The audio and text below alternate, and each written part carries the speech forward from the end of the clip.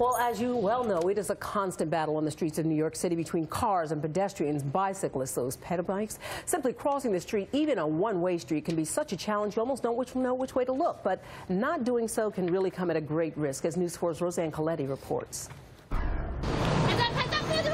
82-year-old Joe Jutra narrowly missed being hit by a cyclist as he stepped off the curb. I'm more afraid of bikes than cars because they're their own law. They can go through red lights. They can go on sidewalks. 67-year-old Mary Grace Belfi is in ICU with a brain hemorrhage and broken bones. She wasn't so lucky. Her daughter says on Tuesday the cyclist shown on this dash cam video hit her mother, looked over his shoulder, and kept on going. They don't pay attention to the traffic lights.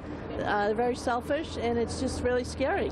Today, we saw cyclists using the bike lanes here on 1st Avenue near 86th Street whiz past in both directions, making the going treacherous for anyone on foot or exiting a car on the parking island. It's moronic. Absolutely. It's one of the biggest nightmares going. NYPD figures show cyclists and pedestrians are increasingly on a collision course. Year to year, there are more bike pedestrian accidents on city streets, though injuries are down.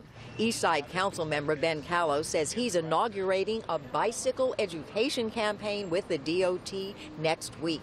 Educating cyclists to get them to slow down, not be in such a hurry, and make sure that they're not running red lights and that they are giving the right of way to pedestrians, even if they happen to be in the bike lane. Even this cyclist stopped at a red light says she finds it frustrating when others don't follow the rules. The bike rules apply. You have to stop. You avoid an accident.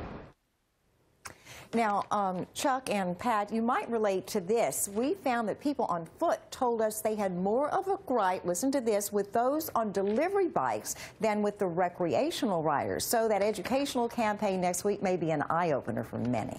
Indeed. Okay, thanks a lot, Roseanne.